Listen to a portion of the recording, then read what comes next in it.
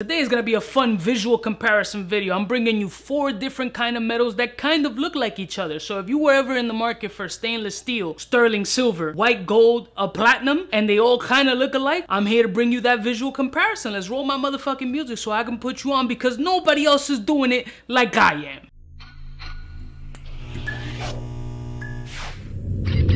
I'm kind of a big deal.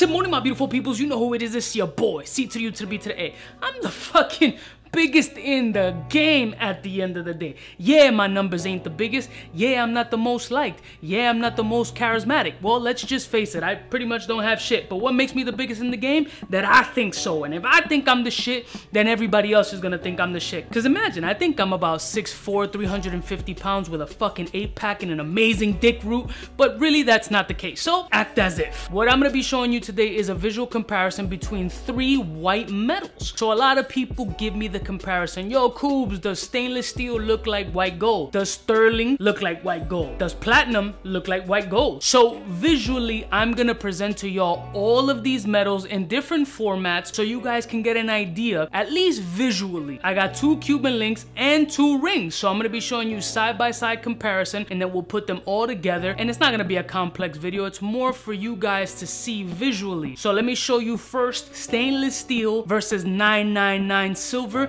in Miami Cuban link platform. Here is my $20.99 Miami Cuban link stainless steel bracelet and my Gold Fever Miami Cuban link 999 silver.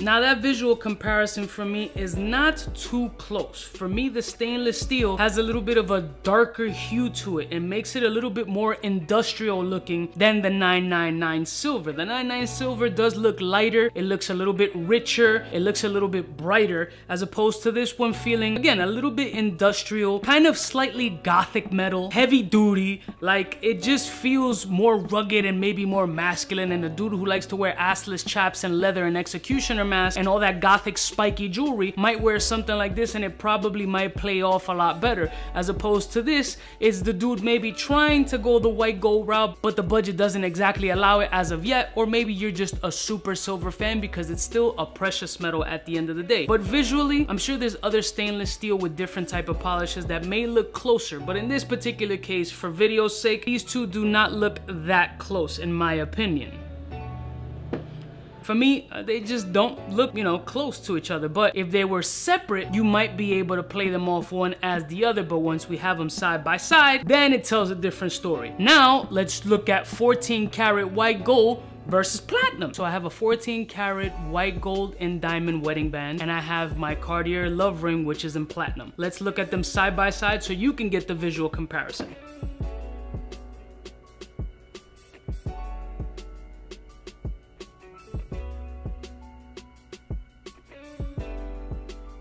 Now these two side by side actually don't look that far off. The platinum definitely has a richer color about it. The 14 karat gold also has a higher polish. This one I haven't polished it or cleaned it in a significant amount of time, so it definitely looks a little bit duller, but it does look richer. This one just looks a lot shinier and a lot more polished and maybe lighter also in hue, but these aren't as far apart, at least in these two items, as the 999 silver and stainless steel. So maybe we should compare white gold to the 999 silver. Now when looking at both of these, you definitely can tell a difference, but it's not super drastic also. Again, the high polish in this one kind of throws this one off a little bit, and this one is a little bit whiter in metal, but the silver is definitely closer to the 14 karat gold than the stainless steel is to the silver, in my opinion. They're definitely comparable. They're not exactly the same, and what's throwing me visually off is the high polish of the ring. If this was like rhodium dipped or something like that, I'm sure it'll look a lot closer to this, as they look fairly close right now. So let's try platinum to stainless steel.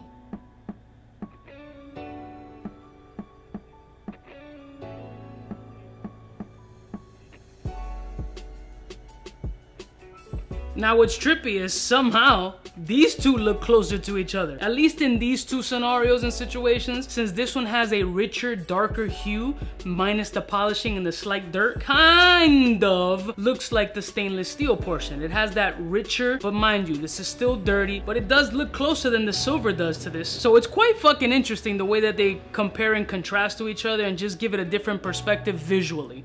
Obviously, we're not getting into specifics. I'm not a fucking iron worker, nor am I a jeweler. So this is just a basic bitch dude giving you his visual perspective and trying to share it with you in the camera. Now let's show you all four metals side by side.